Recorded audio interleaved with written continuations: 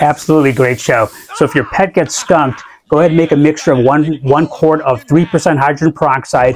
Mix that in with either 1 teaspoon of baby shampoo or dishwashing detergent, and then a 1/4 cup of baking soda. Lather that on their fur for about 5 minutes, and then after that, you can wash them off with the regular shampoo. So that should really make a difference.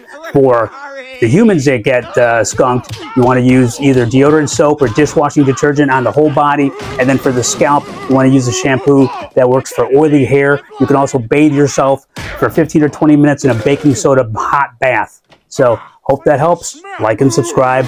Love this show. Brian got sprayed by a skunk.